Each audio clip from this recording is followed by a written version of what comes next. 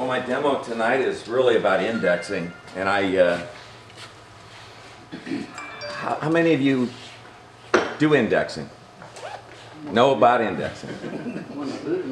Well, I have a one-way lathe, which is a big lathe, and on the side there's a knob there that I can index, but I can't see it. I mean, I can't, even when I look in there, there's no numbers. So I think I can turn it and stick a pin in, and turn it and stick a pin in, and I might be able to make it move 24 times. 48. On a one-way? It's 48? Okay, we're good. And they do have indexing on some of these chucks, if you look on the back. But the problem for me is as a wood turner, I think out of sight, out of mind. I got to have it more visual. So that's what I really want to show you tonight, is what indexing is, what I do with indexing. And I took a class, I took a half-a-day class at the Tennessee Symposium a year ago, January, and I watched this guy, Harvey Meyer, and this is in the AAW magazine. I guess it's October 2016, and Harvey Meyer was demonstrating this type of work, baskets of illusion, which in this article he talks about, you know, David Nittman, who passed away, but the guy that originated it, Lincoln Seitzman, I guess. So anyway, in his presentation he was showing how to index and how to make the beads and how to color, and so I guess I'll do a crash course on a little bit of each, so you get an idea of what this is all about. But it's a great article. I mean, everything you want to know is in the book, and I mean, he's got some really cool stuff. Anyway,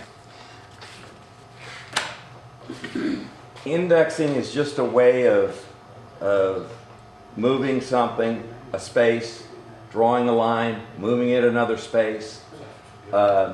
In that particular piece over there, the sunflower, that's 144 spaces. So I typically will index a 48, 60, 72, 96, and 144. They have to all typically be in groups of 12. And so you can get this software program for free. He talks about it in the book, Black Cat Systems. You go on the internet and type in their polar graph, and their polar graph is like this. And so this particular graph is 1, 2, 3, 4, 5, 6, 7, 8. So 8 times 12. That's what that particular one is. This is a smaller one. It's only 48 index. So what I end up doing then is I end up making my indexing plates, and I had to make a special one for your lathe here, but we'll be using this to index this piece. Actually, I think what I brought tonight was a bowl that I had turned previously and beaded on both sides. So we'll probably index this one for you and show you how I get set up in then burning it and then coloring it to make it look like a basket. The key to making the beads is this particular tool here. I guess I should. And this is a tool that you can buy. It's called D-Way Tools. I happen to have 2 of them.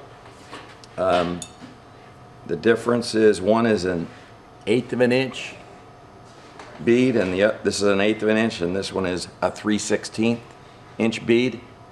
For tonight, I thought I guess what I did is I dropped a 3/16 inch bead here for my rim, and then I'm just going to bead 1/8 inch beads the rest of the way through here, just to show you how easy it is to do a bead. I've even made my own beading tools. My largest one that I can bead is 3/16.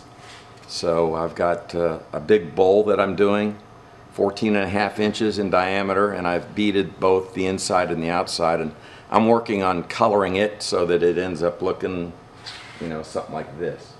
The key is you gotta duplicate both sides, and that's what makes it look like a basket of illusion.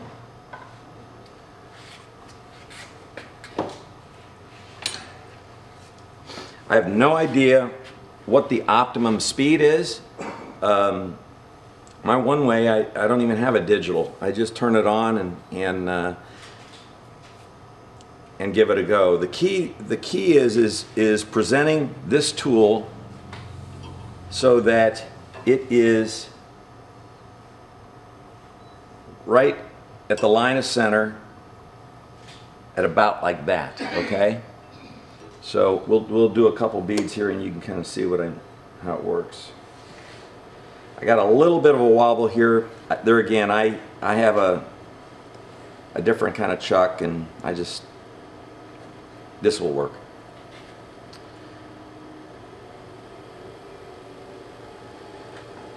I'm left-handed, so I typically hold it with my left hand, and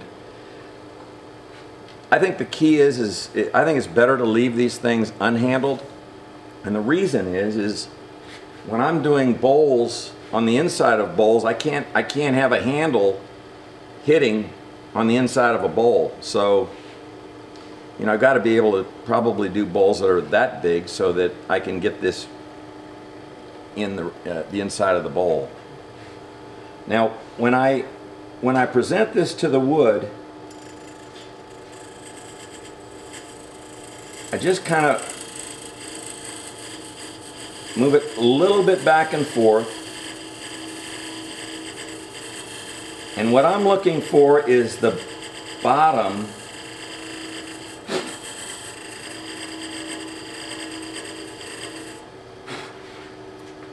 I'm looking right at the bottom here so that when it fills up with wood, I know that I have a true bead. And if it's not, then I'm going to have a flat spot. And I've got a little bit of a flat spot there, so you got to be real critical on getting a true bead all the way around. So we'll go back and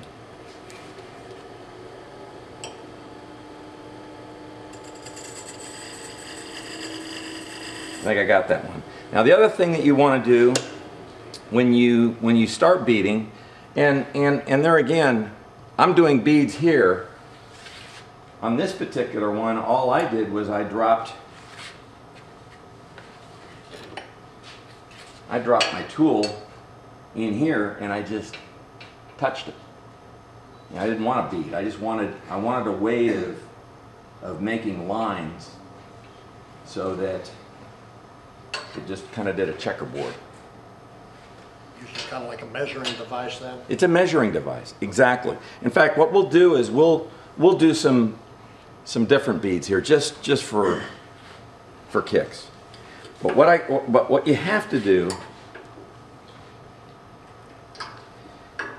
is, I've got this line here already as a starting point. If I start to do this next bead, then my starting point line has disappeared. So every time that I start doing beads, I've got to have an extra one here ready to fall into. Otherwise I lose my frame of reference. So I can kind of do this. So I've got 3 beads ready to go here. I just want to keep ahead of the process. And then what I'm going to do here is let's just do a bigger bead.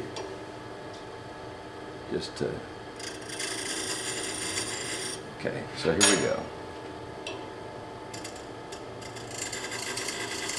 I just kind of wiggle it a little bit back and forth.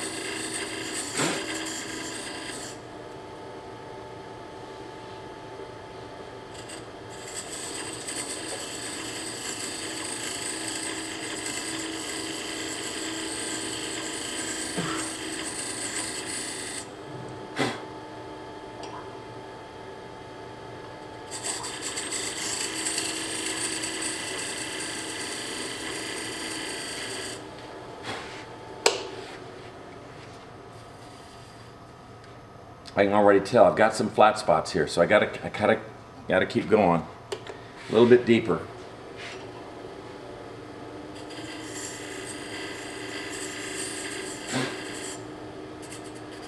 If you don't get a true bead, then when you go to wood burn, it's more difficult to wood burn the bead, because what you end up doing, and what luckily when I went to the Tennessee Symposium, this Harvey Meyer sold me these, and then he sold me 2 wood burning tools that are this same shape. I think they're made by Optotech, and so I can go in and touch that bead one time and it burns that entire bead. If there's a flat spot, it's not going to get that flat spot, and then you got to go back and with a straight one and try and burn it so that it looks entirely burned. So that's why it's kind of critical to make sure that you get nice true beads. Okay, so now we're going to go to a couple bigger beads here, just for fun. So I'm going to start another bead there. Okay.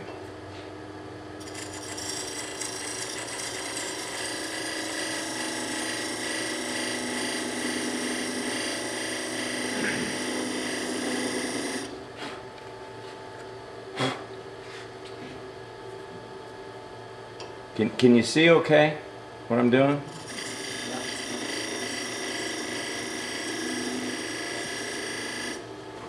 Since you do have a digital readout, can you tell us how fast you're turning? You bet.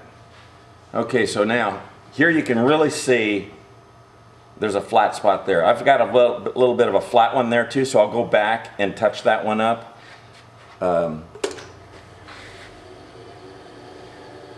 Right here it says I'm 1575.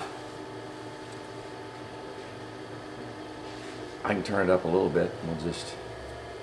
So let me see. I wanted to go back. This one had a flat spot in it.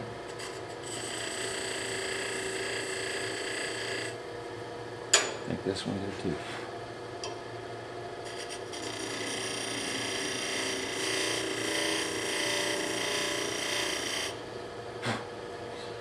Now what I do when I sharpen these, I just go to my grinding wheel and just touch it up.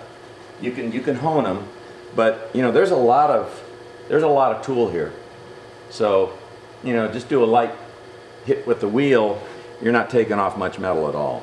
But that's the only area that you're going to grind it, is just that part right there. It's going to keep these tips real sharp. Okay, we'll come back over here and do one more. Okay.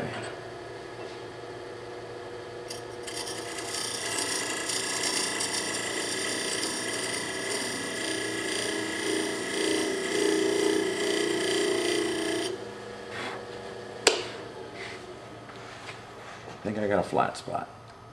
So let me get those two real quick.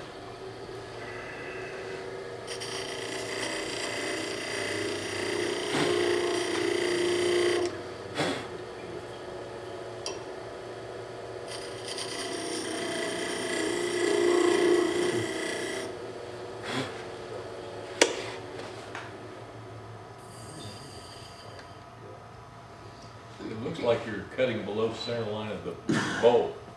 Is that the preferred location? No, it's not. What I need to be at is right at the center line where I'm making my cut. Should be like right there, I guess.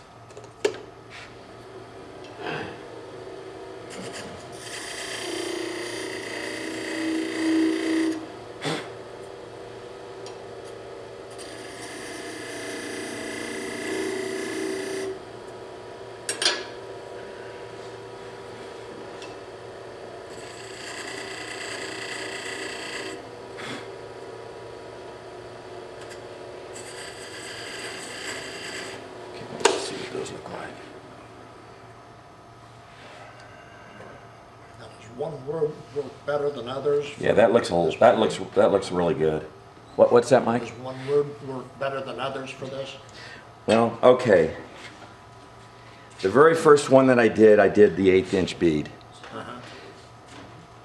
And it's very hard. It's very difficult because the difficult part of this is then going in and doing the actual coloring, okay? Okay. And if, this probably is not a good example, but if I want to just color that one bead brown and then leave the next one white, you're using these India ink pens. One's a brush pen and then one's an S, real fine tip, with a magnifying glass, and you're going in there and you're, I mean, it's Does it have a detailed, tendency it's to wet? detailed work.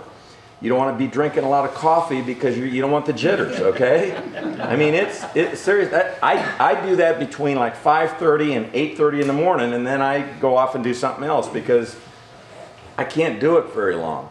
And it's, but the fun thing about it is you can do this anyway. I actually took this with me on an airplane, and I was sitting against the window on a 3.5 hour flight to Portland, and I was coloring this in, and so you can kind of take it with you and do it. I think what I want to do now is get into the indexing part. This just give you a good idea of what the beading process is. And I think these tools, if I remember right, I think they were like around $42 a piece. And so if you have to have them, D-Way Tool is who you would order them from. And they should last a long time. So you're putting the left side in the groove of the previous bead, right? Well, yes. What I'm doing now on this next one, you're right.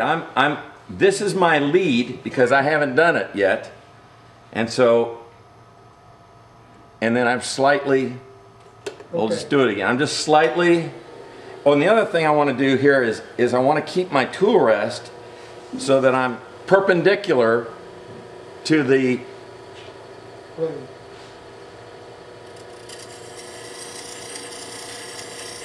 And all I'm doing is I'm just doing a slight wiggle so that I'm kind of doing a shear cut scrape on both sides. And I'm looking down at the very bottom of that. Right now I see air. I don't see wood.